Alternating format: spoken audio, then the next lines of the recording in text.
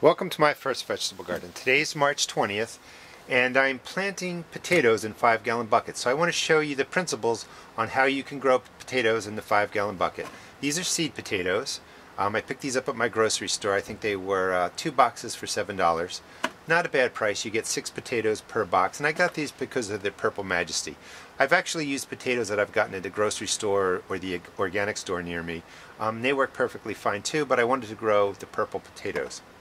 A couple things about growing potatoes is, one, they like to be put out when the soil temperature is about 45 or 50 degrees and when the soil is draining pretty well. If you put these into cold soil that stays soggy, they're probably going to rot.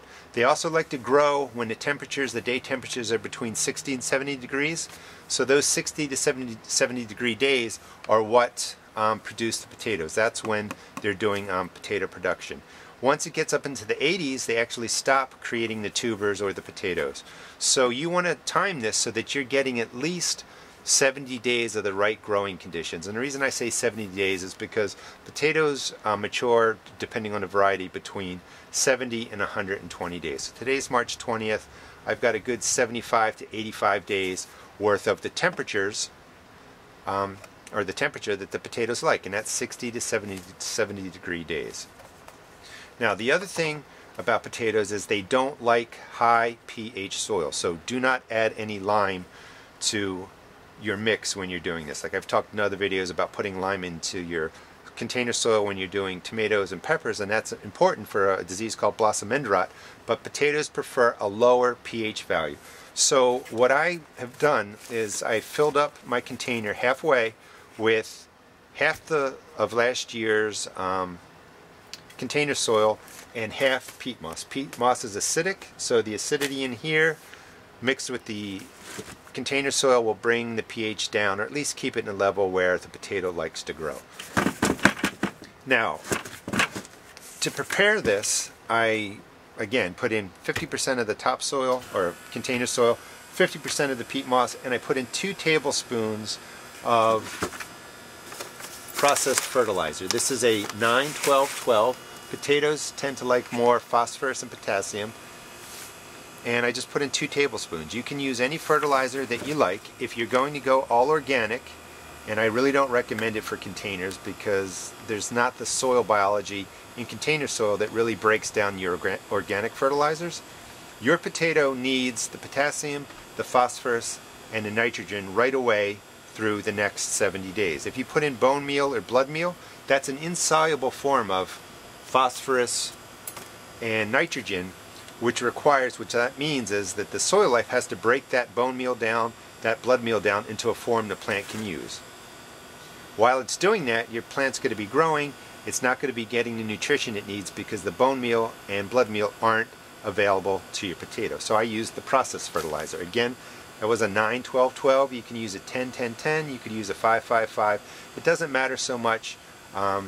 The idea is just to put in 1 or 2 tablespoons to give your plant something to nourish it while it grows. Alright, so we got the feeding down. So the container is halfway full. I'm going to plant the potato about 3 to 4 inches deep. You only need 1 seed potato in a 5-gallon container. In my other videos I've done more, and that's because I just tend to overplant, I think. But I'm going to follow the instructions and the wisdom of other people that have been doing this for much longer than me and do 1 seed potato. These are the eyes of the potato. They're starting to root. So let me just drop this down. The soil's nice and loose. That's going down 3 inches. I'm going to cover it up. And that's going to set up my first container. Now when you buy these, I want to give you a couple of tips. Is make sure you inspect them, because sometimes in the bags that they come in or the boxes, they're starting to rot, and usually you can smell them, but sometimes you can't. Let's see if I can get them all. Oh, almost. So these are nice and firm. They're alright if they're a little bit soft. That's just what's going on. But when you get them and if they're a little bit watery or they smell bad, don't buy them. That means they're already rotting and you don't want to buy, potatoes that are in bad shape. Now if you notice, the growth is starting in all of these potatoes. That's what you want.